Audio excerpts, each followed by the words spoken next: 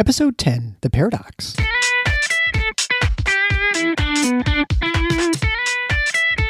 Welcome to The Paradox with your attending, Dr. Eric Larson. He is a practicing anesthesiologist and clinical assistant professor at Michigan State University College of Human Medicine. Listen in as he takes you behind the scenes of what practicing medicine in today's ever-changing world is like with another doctor. The Paradox is a fun and accidentally informative show for physicians, patients, or anyone who has ever found themselves in a waiting room.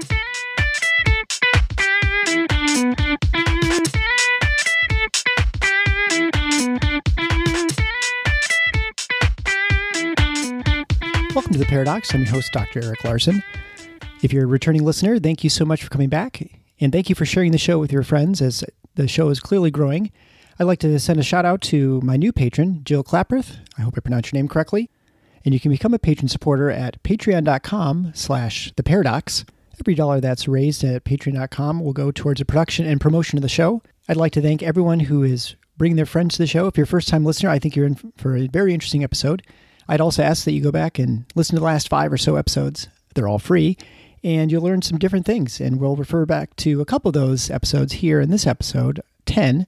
I finally made it to double digits, and I'd like to send a thanks out to especially my wife, Marcy, who, for whatever reason, goes along with all my crazy ideas. And when I said I wanted to create a podcast, she didn't roll her eyes. At least I didn't notice her doing that. And she stuck with it and allowed me to do this, and has been very supportive along the way. And so without her, this wouldn't be possible. And so I want to thank her for the show. Today's episode will be with Dr. Mary Ruwart. So I violated my rule to interview a physician, and I'm going to interview a PhD, a doctor of biophysics. So she was also a bench scientist at Upjohn, so she knows quite a thing or two about pharmaceutical development.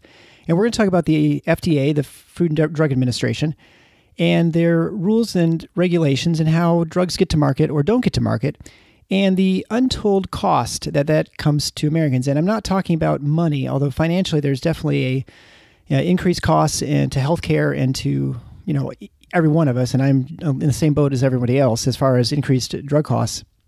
But also, what does it actually cost us for our health and for our lives? And so we're going to get into that, which is a very interesting concept. And I think early on I talk about Frederick Bastiat, and that'll be in the show notes page. And I think I have a link that's going to make it so you can read it for free. But What is Seen and What Unseen is an excellent book. Bastiat was a French philosopher, politician in the mid-19th century, like 1860 or so, I think. And he goes into his economic discussion is on what is seen and unseen, basically that there are trade-offs, and that he discusses that there are policies that may go into place that are going to have unseen consequences. And this is the law of unintended consequences, right? You pass a law expecting one thing, and you may get what you're expecting, but you may also find something else. For instance, you raise taxes on cigarette smoking, and the revenue that you anticipated goes away because you don't have it. Less people are smoking. Of course, you have less people smoking, which is maybe another part of the planned out result of the law. However, of course, at the same time, you have less revenue. And so now the revenue expected, maybe for enforcement and smoking cessation programs, is not there. And so the policymakers then have to react and find some other way to make up for the unintended consequence in loss in revenue. So his basic premise is that there are trade-offs and unintended consequences for your actions. And in the case of the FDA, what are those intended consequences? Well, Dr. Ruwart will go into talking about the problems with innovation, the obviously increased drug prices, but the length of time for drugs to make it to market, which after the 1962 amendments, which is around the time of the thalidomide controversy, which anyone who knows a little bit about drugs is probably familiar with the story of thalidomide and the birth defects that it caused in Europe primarily because the drug had not yet been approved in the United States for use. And so because of these new amendments, the length that the drug would take to get to market would go from 4 to 14 years. And the way this affects you and me is now there are 10 years extra that are in development costs, so the cost of drugs are more. And of course, the time is if it's a life-saving drug, it's prevented 10 years worth of people having access to that medication that may change their life as far as a chemotherapy agent. Maybe it lowers blood pressure, maybe it cures heart attacks or strokes or Parkinson's or something. You can imagine all sorts of different problems and afflictions people have that they no longer have access to these drugs. And we'll tell a couple of those stories during the episode. I think you'll find it very interesting. It's a great book that she wrote, and that'll be linked in the show notes page as well. It's called Death by Regulation. You can obviously tell her angle for the FDA. And today's show notes page will be at theparadox.com/010. So let's go ahead and jump right in. This is the discussion with Dr. Mary Ruwart. Enjoy the show. So thank you so much for joining us. This is Dr. Eric Larson, your host for The Paradox, and I'm joined today by my guest, Dr. Mary Ruwart. Now, Dr. Ruwart, like on episode 3, I have a non-physician. However, she is a doctor. She has a doctorate for a PhD in biophysics.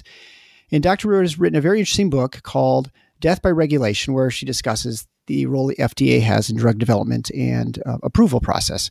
And so we'd like to discuss that today. And Dr. Ruwart received her biochemistry bachelor's at Michigan State University, as well as her doctorate in, I believe it's biophysics. And she worked at Upjohn for almost 20 years, which was, I think, based in Kalamazoo. Is that correct? That's right. Yes. And so we're going to discuss your book, which I have to say, I wouldn't ordinarily recommend a book about drug manufacturing because I wouldn't think that'd be very interesting for the lay public.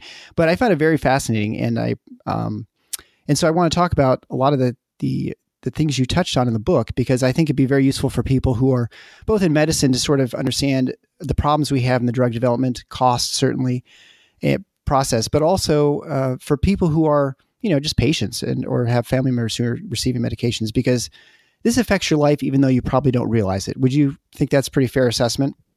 Yes, we've each lost about 5 to 10 years of our lives to the amendments that were passed in 1962 to the Food and Drug Act. So that's pretty much affecting us all.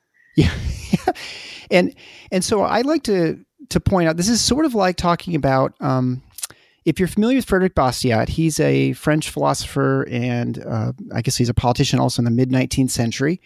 And he wrote extensively on politics and economics, but one of his books that he wrote, which is a fairly easy to read, and it's quick read, I guess I'd say, is called What is Seen and Unseen. And it's sort of it's a very simple concept. There's a trade-off that you have in life, and oftentimes you obviously don't know what the outcome would have been had you made a different decision, right? And so a lot of this book, I think, sort of goes along those lines, right? There's what did we lose or not have because of certain rules were put in place.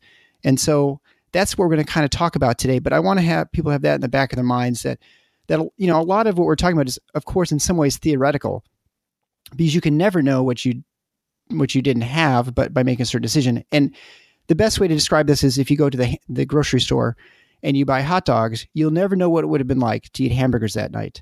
Likewise, had you bought hamburgers, you never would have known what it would be hot dogs. And so you can only make those choices. And so if the choice is not available to you, you would never know. If you went to the grocery store and they'd even offer hamburgers, you wouldn't even know what it was like, right? But perhaps that would have been a healthier choice, or whatever. And so that's sort of that's kind of a lot of what the book is about. Is that a fair assessment for the book, do you think? Yes, although I have to say, because we've studied the pharmaceutical industry so intensively, we actually can get a pretty good idea of what would have happened without the amendments. And that's why I wrote the book, because I think it's very hard for anyone who wasn't in the industry when these amendments were really getting their teeth, so to speak. It would be very hard for them to see this, because it's basically invisible to most of the public, and even researchers and journalists who want to learn about this. It's a very complex and largely hidden action, behind the scenes. And because I was behind the scenes and was part of the industry during the time when the amendments were kicking in, I can speak to this in a way that a lot of people can't. So this is why I wrote the book. I feel people should be aware that bad regulations can be just as deadly as bad drugs. Right. And so what you're referring to specifically is, and when I talked to my father and I said, I'm going to be talking about the FDA and sort of what the effects of regulations might be. He said, "Oh, you mean like thalidomide, right?" So my father's a physician, retired now, and that's what he remembers, because that was the issue where the medication was made available and it was approved. And in Europe, women were taking this who were pregnant, and then it would cause birth defects, right? And so that in some way provided the momentum to allow the FDA a little bit more latitude in sort of how they how they regulate the development of medications and their approval process in the United States. Do you want to just kind of go through just briefly kind of how that all happened? Because that is the law we're talking about today that still affects the current process in 2018. Yes. Well, thalidomide was actually put on the market initially as a sleeping aid, and which was much safer than barbiturates. Many people at that time were dying of barbiturate overdose, accidental overdose, and thalidomide was safer in that respect for adults. But what happened is pregnant women started taking it because they recognized that it also kept their morning sickness in check. And so the company then marketed it for that. And back in those days, we were not as aware of the effects that drugs could have on the unborn, even if the mothers were fine with the drug. And so many babies in Europe, I think the neighborhood of 10,000 babies, were born either without limbs, without a limb or two, I should say, or died. And so this drug was never approved in the US. It was being tested, but the FDA had some questions about it, so they hadn't approved it. So the FDA already had enough power to stop it from coming into the United States. But Life magazine did a big expose on thalidomide, and Congress decided it needed to pass something to reassure the American public. And the amendments had been actually floating around Congress for about 3 years before this, and they were never intended to improve safety. What they were intended to do was demonstrate effectiveness of generic medications. And so the amendments that were passed to prevent this thalidomide tragedy from ever visiting the United States were not only unnecessary because the FDA already had the power, but they really didn't even address the safety problem. And consequently, as I show in my book, the withdrawal rate of drugs that were approved by the FDA and then had to be taken back because they turned out to be deadly or had devastating side effects. The percentage of drugs that we withdraw from the market didn't really change before and after the amendments. In fact, after the amendments, it was actually bigger. So there wasn't really any good safety coming from these amendments. And there wasn't even any increase in effectiveness, except maybe about 10% increase in effectiveness. And as we'll see as we talk more, these amendments were very deadly. So they didn't do what they were supposed to do in the first place, but they created a lot more problems. Right. And so I think it's important to point out that we're not discussing, so the bill, this legislation passed under the auspices that it would improve safety, but essentially what it did is focus more on effectiveness of medications, right? And so, and as you point out early in your book, what is an effective medication is really complicated because you essentially, and I always talk about this with patients, that, medication is either 0% or 100% effective, right? In many ways, it either works or doesn't work for someone. And so I don't know which one you are. And especially as we move into different medication types, like ones that are focused specifically on genetic markers for like chemotherapeutic agents, that maybe a certain marker is for a certain type of breast cancer will be responsive to a certain chemotherapeutic agent. Obviously, if you don't have that marker, it's 0% effective. And so you can do all the studies you want on just a general population. It'll be useless, but it might be 100% effective for that person who has the right marker. Right. And so there's a lot of vagueness and sort of difficulty sort of defining what we're actually testing if we're at the FDA, and it might be somewhat arbitrary. Right. And so that's, I think, important for people to recognize that the effectiveness is a very loose term. Yes. In fact, the Supreme Court in the early 1900s ruled that it was a matter of opinion. And so they felt that should not have to be part of the labeling process. Obviously, the amendments totally overthrew that judgment. Right. And so I think I'm not sure where to start with this, but I think we'll talk about some effectiveness drugs and how the FDA there was actually a recent movie, The Dallas Buyers Club, where they talked about patients who had AIDS. And this is in the 80s, probably, right? When AIDS was first sort of hitting the scene. And there was not much treatment. It was sort of a death sentence for most people. But there were therapies that were found to be effective or believed to be effective in other countries and availability, like in Mexico. And so people would arrange ways of getting around the FDA approval process because the FDA was very slow in sort of allowing these medications to come to market. And so, why don't you talk about the AIDS epidemic? Because I think that's the first example of people just sort of dealing with it, and certainly there are a lot of lives and a lot of morbidity that came about because of the FDA's slowness in approval. Yes. Well, before the amendments were passed, it took about 4 years to get a drug from the lab bench to the marketplace. After the amendments, that number increased, and by the time the AIDS epidemic hit, it was about 14 years. So the amendments had added about 10 years to development time. And the AIDS patients knew they couldn't wait. So not only did they import drugs from other countries, but they hired black market chemists to make the very drugs that the pharmaceutical firms were working on, and they distributed them throughout the AIDS community. So by the time the FDA finally gave us permission to test them in people, all the AIDS patients in the country who wanted them had already had them and had become resistant. And so we had to wait for new patients to be diagnosed before we could do the FDA mandated studies.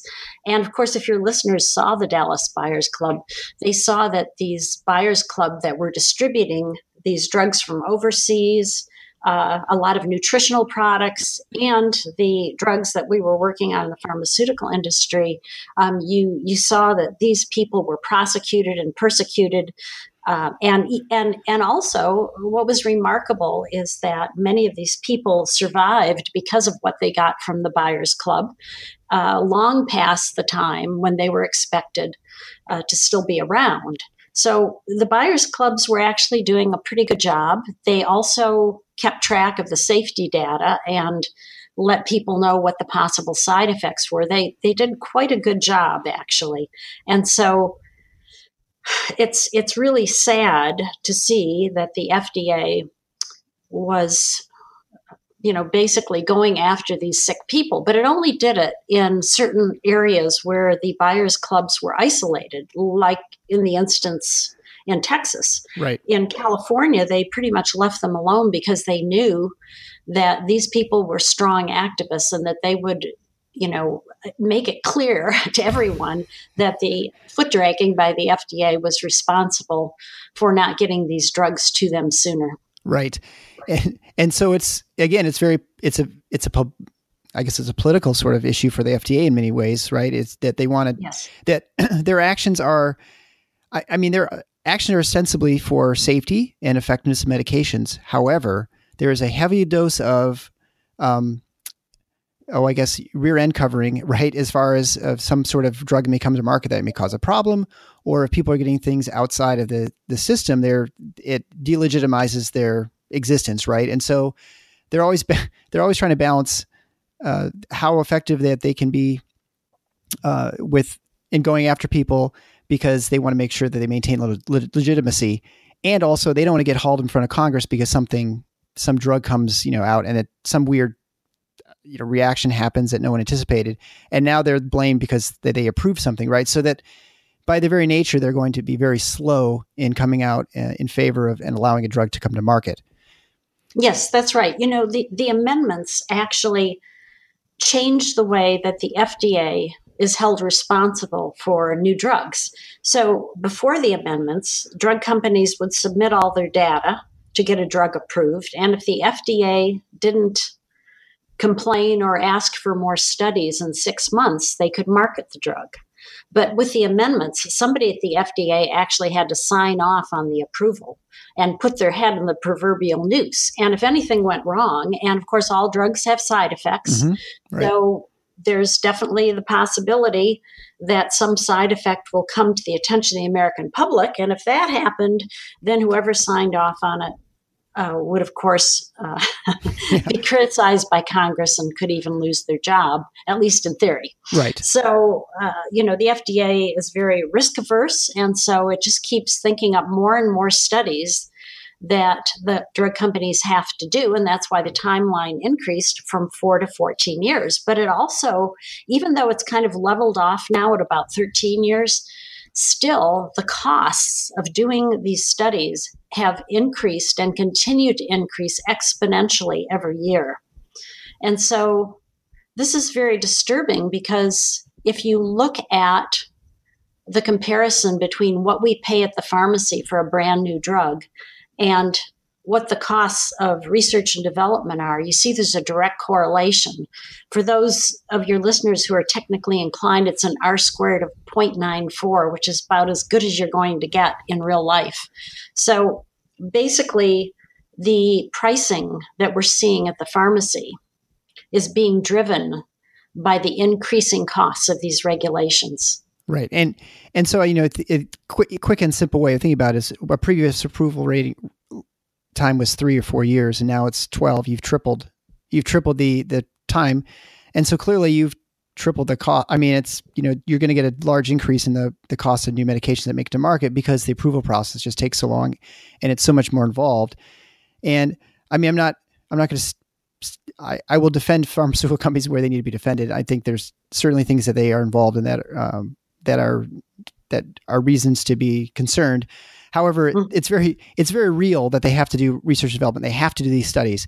And I mean, we're seeing studies and medications that are very beneficial that are today, that are still being prevented from making it to market. And I, as an anesthesiologist, I'll mention just one example. So Sugamidex is a medication that reverses neuromuscular blockade. So when you go for anesthesia and you go under general anesthetics, oftentimes you're paralyzed or given a neuromuscular blocker.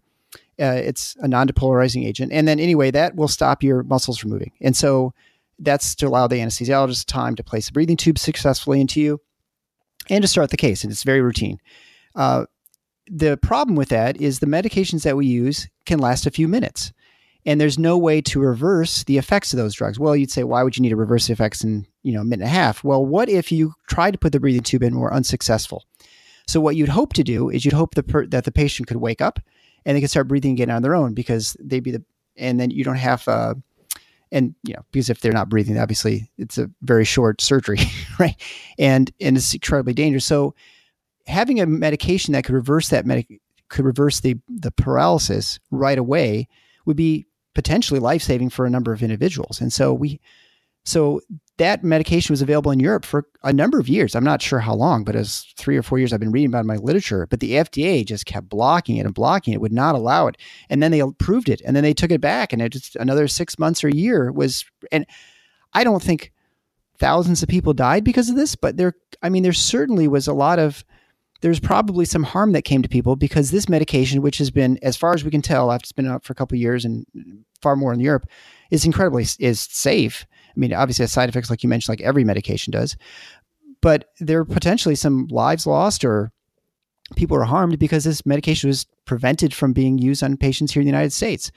I mean, we always think of the United States as a free market freewheeling kind of country, and Europe's the one with the heavy regulations and nothing ever goes through. However, there are all these new medicines that seem to be arriving in Japan and Europe before they make it here. I mean, are these U.S. companies doing there, or are they just testing over there, or how does exactly?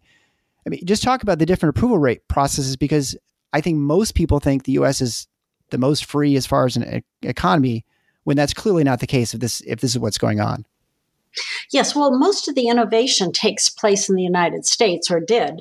And what happened in the company I was in is, after the amendments started taking effect and lengthening the development time, we did our first studies overseas, because we could get in and we could learn about the drug and get it approved over there. And then we could do the more onerous studies here in the U.S. with some knowledge behind us. So that's what we started doing. And it's gotten so bad that even the Department of Defense this last year put in its budget that it wanted to have the approval power for drugs that were used on the battlefield, because the FDA had been dragging its feet and approving plasma for use on the battlefield. The U.S. developer had a much better product. It was in plastic bags, which is what you want instead of glass on the battlefield. But we were having to buy from France the plasma in glass. Well, that's ridiculous, because obviously if we, on a battlefield, we don't want to be carrying something that could break and create more problems. And I know I mean, even another government agency recognizes that the FDA is too slow. And they compromised and decided that, the DOD and the FDA would meet and work this out. Well, we'll see next year if they haven't worked it out, because the FDA said it was going to be a couple of years yet before they could approve this plasma product for use on the battlefield. This is very similar to what you're talking about. And the thing about it is, when you delay innovation and delay life-saving drugs getting to the market, people die. Just from the 4 to 14-year timeline, you can actually calculate how many people have lost their lives, because we have an estimate of how many people today's drugs save. And that estimate's about 15 million people. That's about 10 times as many people that have died in all the wars since our country's founding. That's a huge number. Yeah. And then if you look at loss of innovation and do a very conservative estimate based on studies that have been done, and that show that about half of our drugs that go into human testing drop out in mid or late phase development because they're economically unfeasible, which means the company knows they're going to be losers. Right. Because of the great costs of development. You can actually calculate about 27 million people have lost their lives because of this loss of innovation. And I have to stress, this is a very conservative estimate. It's based on these lost drugs being only 25% as effective as the ones we have today. Right. And so, that's how you end up getting to the place where each of us have lost 5 to 10 years of our lives. It's about 5.5 years for the numbers I've just talked about. And the biggest loss of life, almost for certain, is the way the amendments shifted our medical paradigm from inexpensive prevention to expensive treatment. I can't give a number based on that because we don't have enough studies to show, but I would imagine that is equivalent or greater to the numbers that I just suggested. So in your book, Death by It Regulation, you have an interesting story in chapter 14 where you talk about aspirin. Everyone's familiar with aspirin. Probably everybody listening to this has used aspirin at some point in their life, and initially developed for pain, right? I mean, it was for arthritis, and it was discovered at some point by a pharmaceutical company. And I'm not sure, I think you have it listed in your book, which one, discovered that aspirin would be a good way of preventing a heart attack. It is current, I guess its current protocol is what you'd say, that you take an aspirin if you think you're having a heart attack. And that's an ACLS. I mean, it's very common knowledge that you take that to help break up the clots, because we know that I think most people are familiar that aspirin can cause you to bleed, more likely to bleed. And so it helps break up, with its actions, it breaks up clots. And so if you have a clot forming in one of your arteries in your heart that causes a heart attack, that aspirin has been shown to help break that up and allow you to get more normal flow to your heart, and then prevent the ischemic damage to your heart. So the FDA, because even though pharmaceutical companies knew this, they were unable to tell people about it because it's a generic drug. It costs nothing, right? I mean, pretty much. And so there was no incentive. There was a disincentive, I guess, what I'd say, to telling the public and to tell physicians and to tell everybody that this could potentially save lives, right? Can you go into that story? Sure. Well, in the mid 60s, I think it was Bayer Aspirin wanted to put out a special 1-a-day pack of aspirin to prevent heart attacks and, to do the things that we knew it could do. Or at least when I say we knew it could do, we had a pretty good indication from some studies that this would be so. And when they talked to the FDA and said, okay, under the 1962 amendments, what do we have to do to get this drug to market and be able to advertise it for heart attack prevention? And basically when the FDA told them, they said, this is ridiculous. We're not going to be able to do this because it is a generic drug. Everyone can use our studies to sell the drug.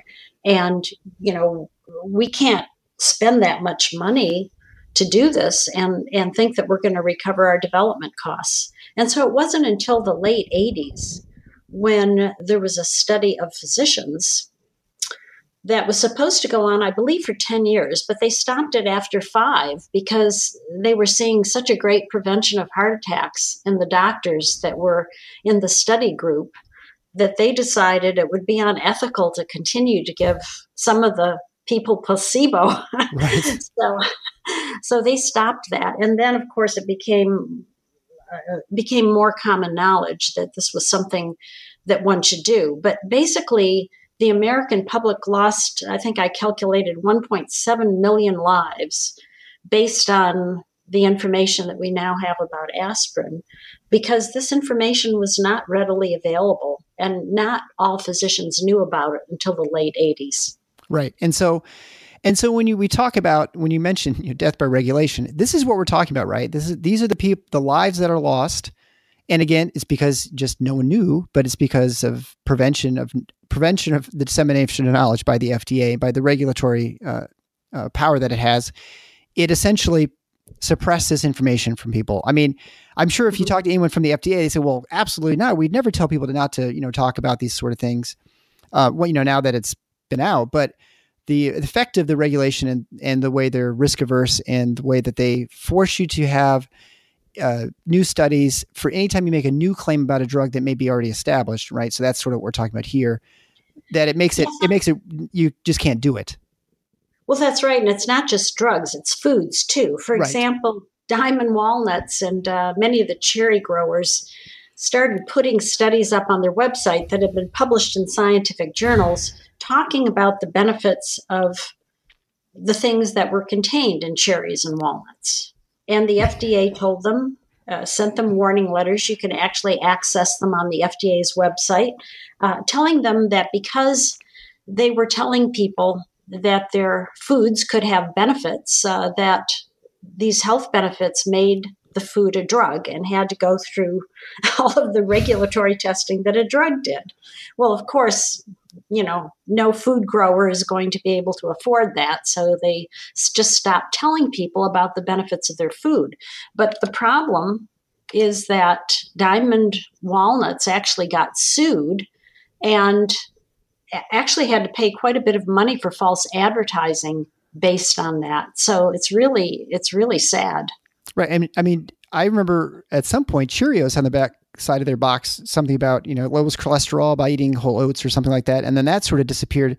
But that was probably the FDA as well, right? Stepping in and saying. Yes, exactly. Exactly. So the FDA just, it actually went to court over this.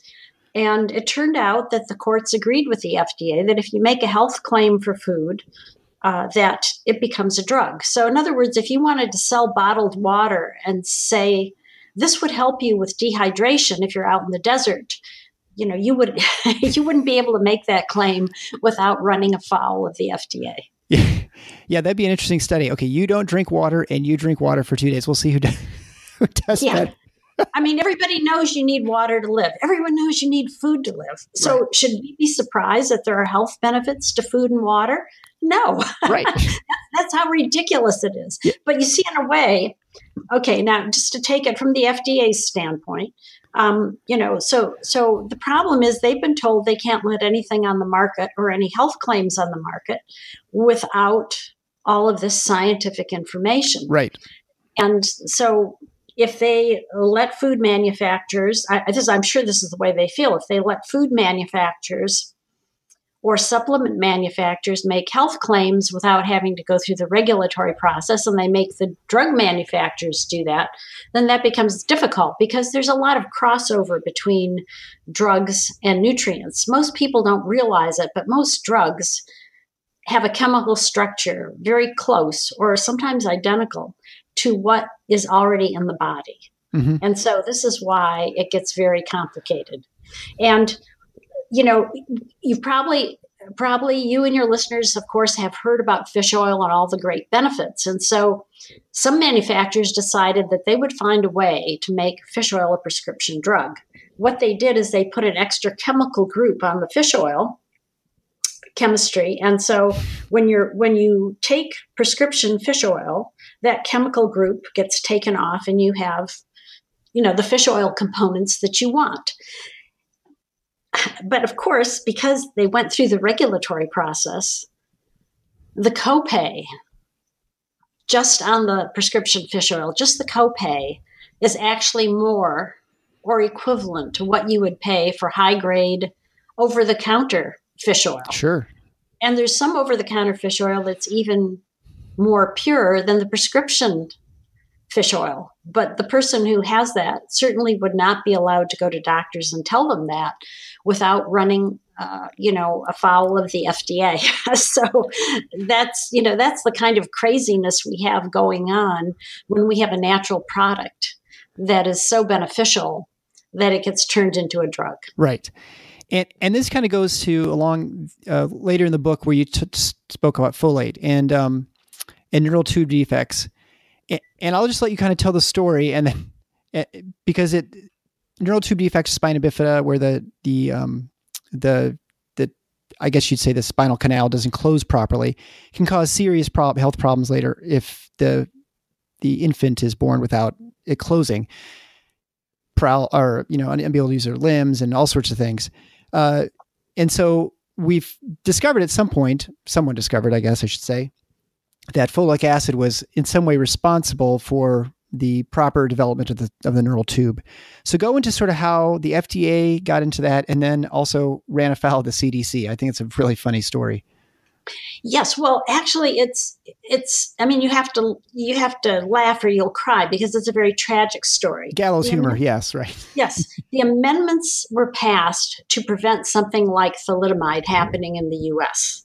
But actually, they created what I call the American thalidomide, which is what you were referring to in terms of folate and folic acid. So in the early 1980s, it became apparent from scientific publications that almost 100% of neural tube defects could be prevented if a woman was taking folic acid, or folate is the preferred form today, in the first month or two of pregnancy.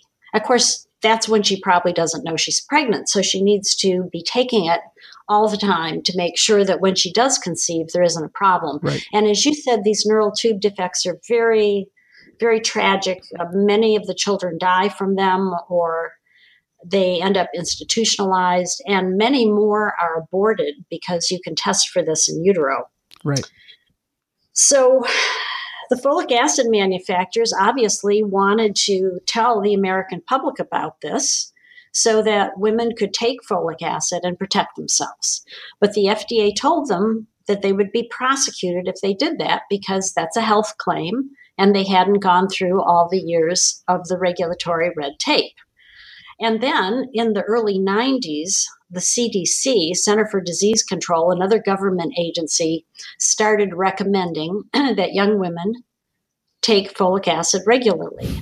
And the FDA told the folic acid manufacturers that if they even talked about the Center for Disease Control's claim, that they would prosecute them. And so it wasn't really, and then, so the CDC is making this recommendation. The FDA knows very well that folic acid will prevent these birth defects. So then it required grain manufacturers, or I should say manufacturers of grain products like cereal and bread, to fortify their products with folic acid. And of course, then the young women don't know if they're getting enough because they don't generally try to add up all their folic acid that they're eating with these products. And so it didn't really help very much. In other countries where manufacturers were able to advertise the benefits of folic acid or folate, what ended up happening is the young women went from taking only about 7% of them, for example, were taking folic acid after all this advertising was close to 60 or 70%. So those women were protected. But in the US, of course, that didn't happen.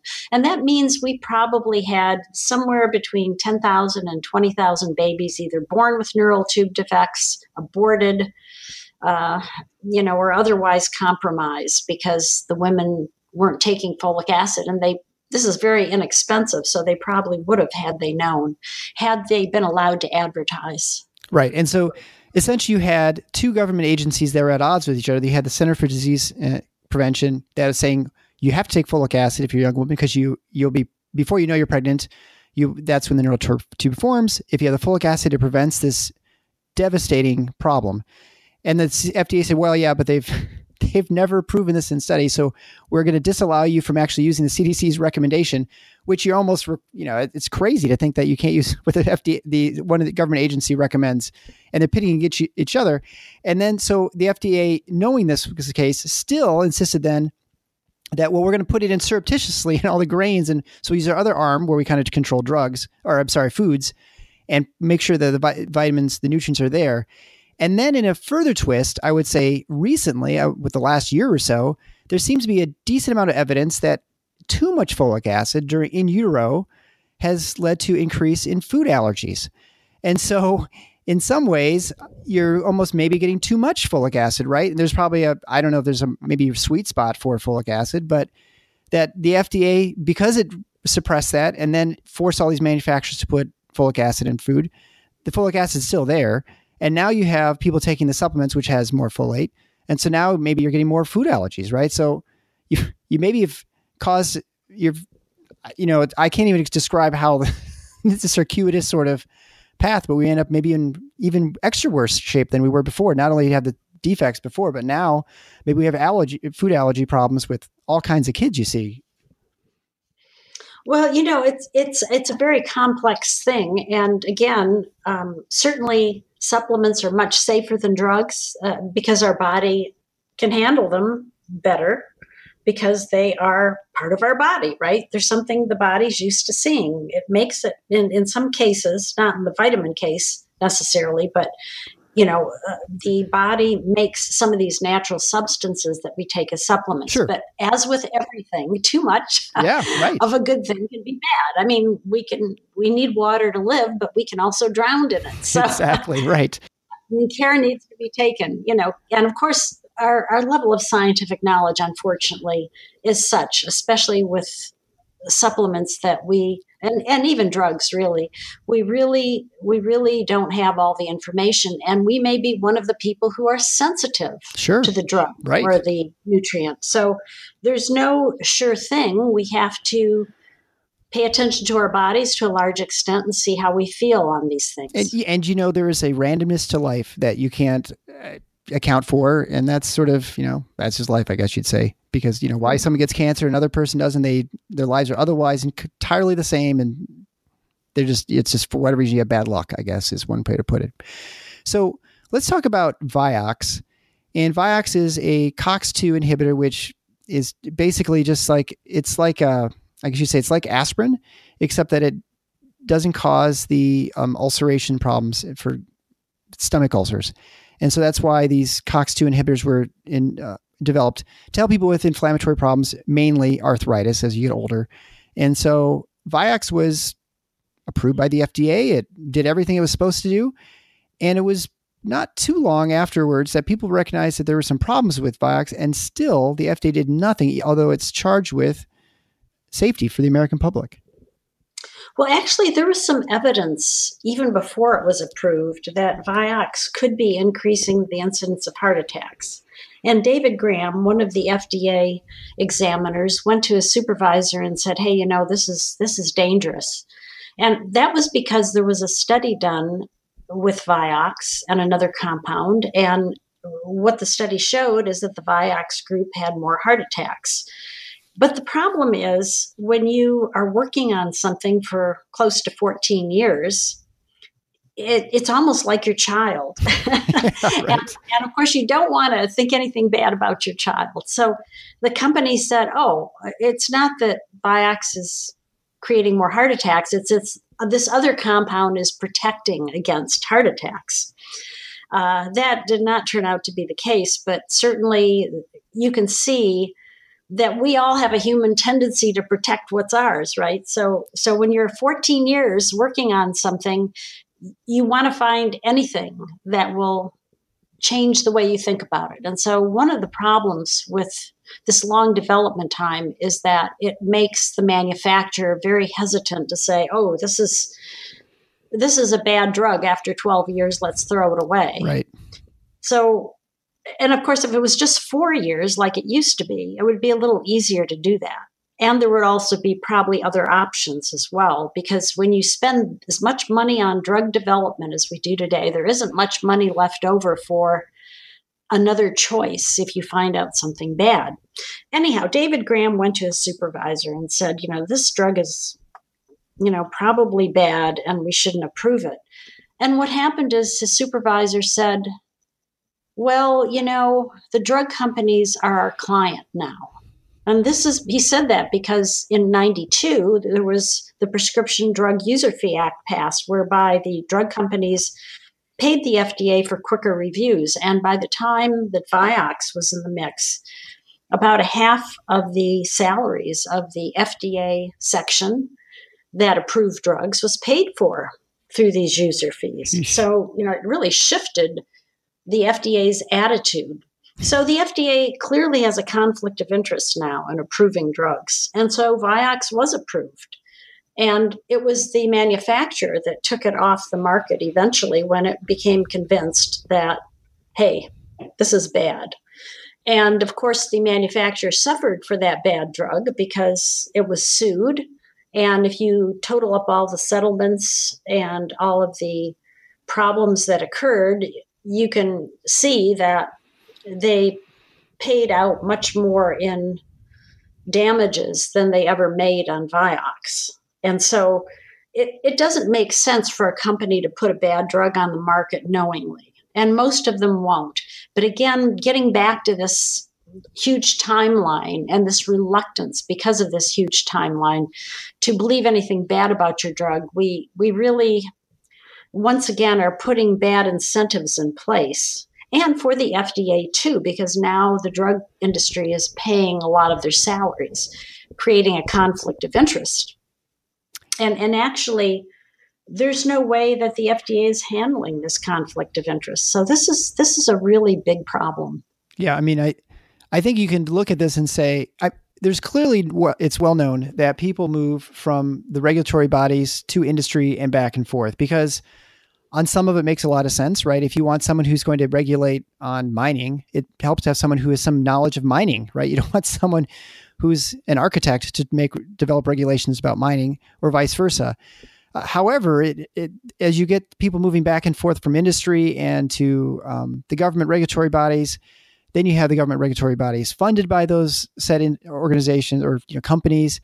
The decision-making obviously becomes very complex and very political and very, there are financial decisions that are made that you wouldn't ordinarily think. And so I think people assume that the regulatory bodies' utmost goal is safety and efficacy and those sorts of things, but it may very well not be. I mean, I'm not saying there's anything particularly unusually bad about the FDA in this sense or the people there, except that they respond to incentives as does anybody else, right? And so if you set up kind of a system that has bad incentives or confusing ones, you're going to get bad outcomes and confusing outcomes, much like folic acid or Vioxx and these sorts of things. That's right. And Vioxx was probably the most deadly drug that was ever put on the market in the U.S. And this revolving door that you were talking about, this really didn't happen much before the amendments. But right after the amendments already, before 10 years had passed, that became a very prominent feature of the drug industry and regulatory landscape for just the reasons that you mentioned. Because if you want to deal with the FDA, and you have to deal with the FDA, you need to be very careful how you do it. Because if the FDA gets upset with you as a company representative or as a company, it can delay every step of the process in the drug approvals. And that can cost millions of dollars. In fact, it can put a company out of business. And there have been companies bankrupted because of the continuing demands of the FDA and the foot dragging. So this is not some theoretical concern. This is a real concern that drug companies have.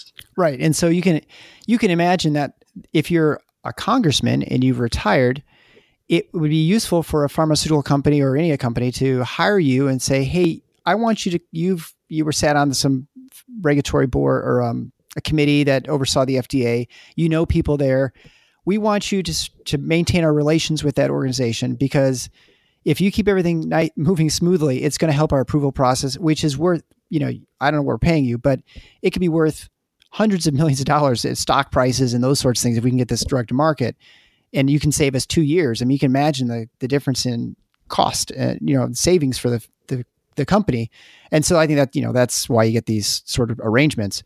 I'd like to touch on the combination drugs, because this, I think, is real interesting. It's one I had never really considered before, because in the armamentarium that I have at my disposal as an anesthesiologist, I don't really ever use combination drugs. Maybe I do, and I'm just not thinking one right now. I guess I would say the only ones I use for when we combine medications for running epidurals and things like that, but where you have a opioid and then also a local anesthetic. But combination drugs are not really allowed by the FDA, right? Because now you make you take two separate medications that you have approval of, and then if you combine them, the FDA say, well, you can't do that. In practice, people will have them take both of them anyway, right? And so you do. So you take this pill, you take this pill, Mr. Smith, and maybe it would be nice if they were just together, but we're not going to, because maybe there's a side effect that one has that is beneficial to the other one and helpful. And I think you make the point with Tylenol. Could you sort of talk about that and just the topic in general? Sure. Well, actually, what happened is once the amendments were passed, the FDA asked the National Academy of Sciences to evaluate drugs that were already on the market and help it decide if they had enough evidence of effectiveness.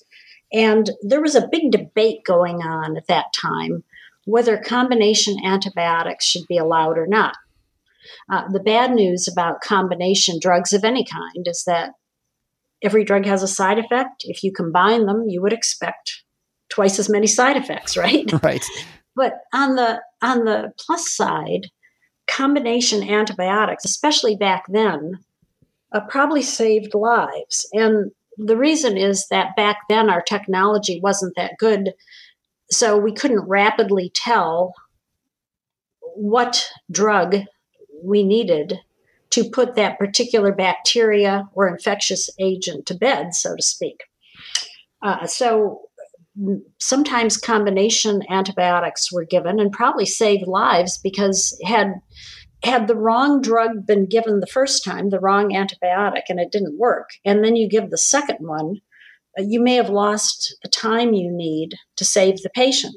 The other problem was that when you didn't know what drug was needed and you did a sequential test or a sequential dosing of your patient, you increase the chances that next time they would be, the remaining bacteria would be resistant and that drug wouldn't help them anymore. When you give a combination antibiotic, it's harder for the bacteria to become resistant to both or either of them. In fact, today, when we treat AIDS patients, we give combination drugs because we know that it makes it much more difficult for the virus to become resistant. And the same is true for bacteria.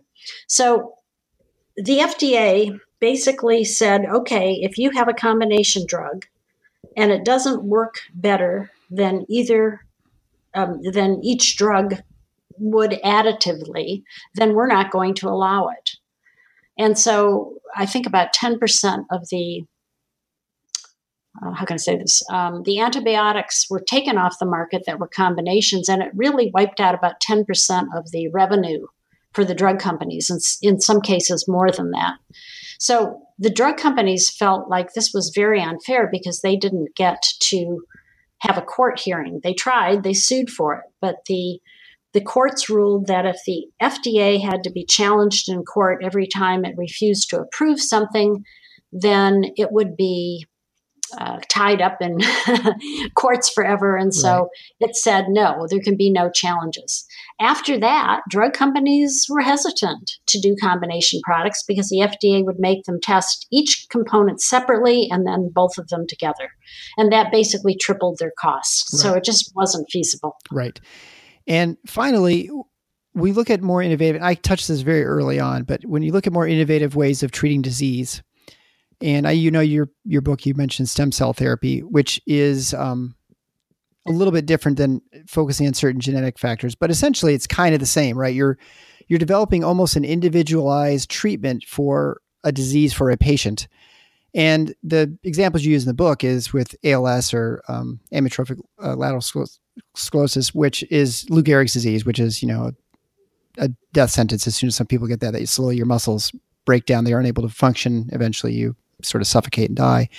And that people have used stem cell therapy to treat this.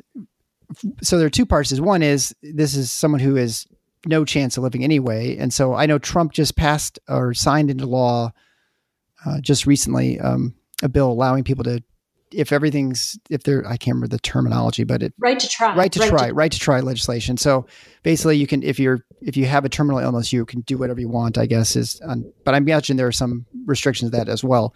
And then the other thing is, how does the FDA go about verifying effectiveness of a medication that is specific for one patient, right? So yeah, it's very difficult. In fact, it's because of the way the FDA has decided that stem cell therapy in many cases is a drug instead of medical practice. It's driven off the best stem cell research offshore. So if you want the best stem cell treatment, you need to go to the Caribbean or elsewhere. And we have some ALS patients actually so frustrated that they're making the drugs that are in testing with the pharmaceutical industry, they're making them in their kitchen, which of course is very dangerous. But they're desperate, right? Just like the AIDS patients. Yeah, were. sure. So you can't blame them.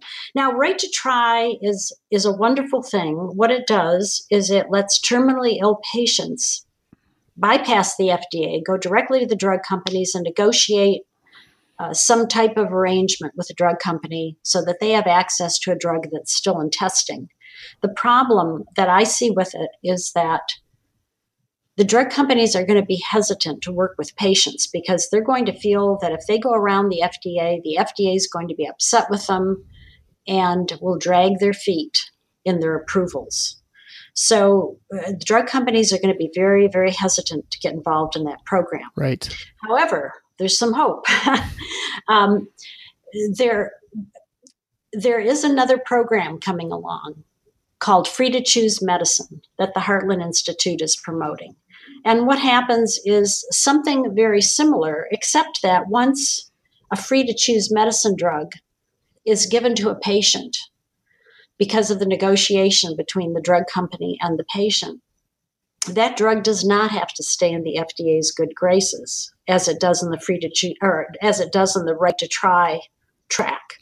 Okay. So basically, once the drug enters free to choose medicine track, it doesn't need to be approved. It can be sold to that patient and whichever other patients want it. It's totally out of the FDA's hands, so to speak. And so I envision that some drug companies will go that route. The drugs for free to choose medicine have to get to a certain place in the FDA approval process. They have to have the animal studies done, and they have to have the human safety studies done, and then one trial in what we call phase 2, which is the beginning of the effectiveness. But basically, that means about a third of the money that a drug company will spend getting a drug approved will be used to get it into the place where it could enter the free to choose medicine track. So I think that might be actually something that could be a very good way to get an alternative to the FDA. And so you think that the FDA would then say, well, we're not going to penalize you for going through that process? Well, they might, but it's harder to penalize them early in the process than late in the process. Okay. Yeah, I'm not saying it won't happen. I'm just thinking that might work out a little better. In my book, I really advocate that we take the approval power away from the FDA. So that was my next question. What's your prescription for fixing all this mess that the 1962 amendments caused? Well, I'd like to be able to say, let's just do away with the amendments. But unfortunately, the FDA has gone into the courts enough that case law basically would keep the amendments alive. And if, for example, this idea that a food becomes a drug if you make a health claim, that's been in the courts. It's been decided in the FDA's favor. So even if you did away with the amendments, that wouldn't help you in that respect. So I think you need to do away with the amendments, but also to do away with the case law. The only way to take care of that really is to take the approval power away from the FDA. So the FDA could certify drugs, but not approve them. And the difference is that when the FDA puts its seal of approval on a drug, consumers can say, oh, okay, I'll wait till I see the FDA's seal of approval, or they can say, I'm not going to wait. And so they would be able to buy drugs that had not been given this FDA seal of approval. And there's other companies that would probably be certifying agencies also. And the good news about that is certifying agencies generally actually test the product. The FDA doesn't test any drugs. It just tells the drug companies what tests it wants done, and then it looks over the data that's provided to them by the drug companies. So certification would encourage third-party testing, which, of course, is a much better way to go in terms of consumer protection. And so consumers could take the drugs at whatever stage of development that they wanted to. And, some people say, well, isn't it complex enough to need something like the FDA? And the answer is no, because there's been consumer groups that have been very successful in, telling the FDA which drugs work and which ones don't. For example, the Abigail Alliance studies cancer drugs. It's a consumer group, but it has told the FDA years in advance which cancer drugs are actually working and should be approved. It's done 40 of them so far. And it's been right every time. Every drug it's recommended for fast approval has eventually been approved by the FDA. Meanwhile, people are dying because they don't have access to that drug because the FDA takes years after that recommendation to do the approval. And there's also groups that look at dangerous drugs and have recommended their withdrawal from the market years before the FDA has withdrawn them.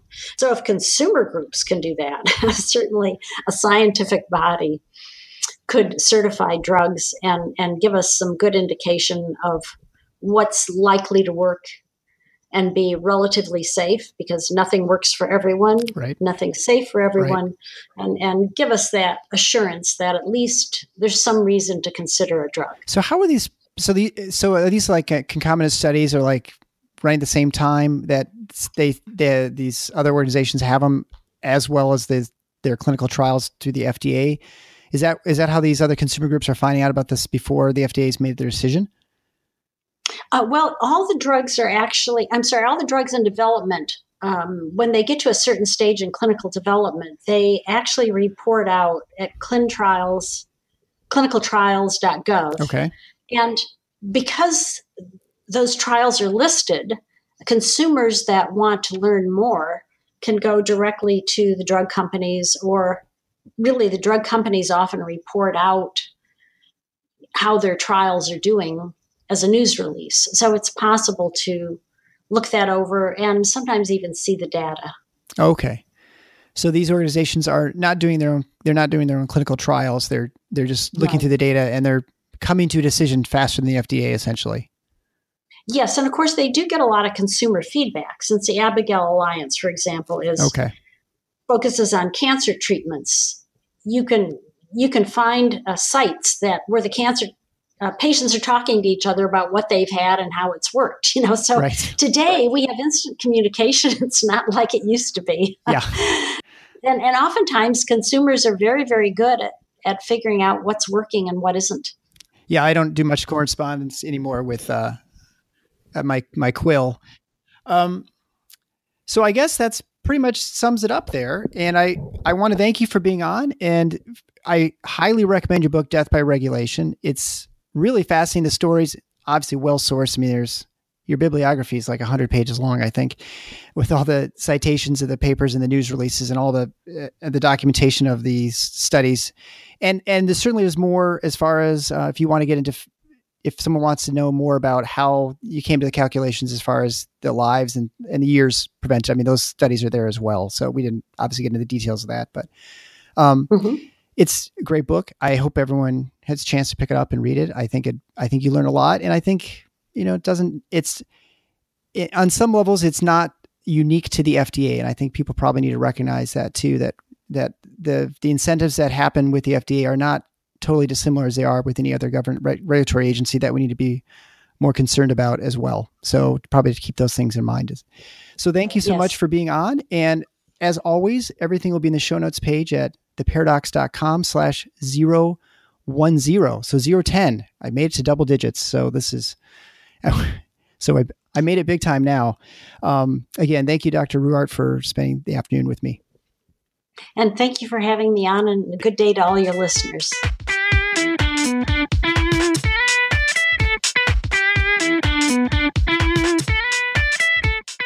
Thanks for listening to The Paradox. If you like what the doc is doing, please subscribe and leave a review on iTunes or Stitcher. And share the show with your friends. Become a supporting listener to get access to special bonuses at patreon.com/theparadox. Show notes can be found at theparadox.com.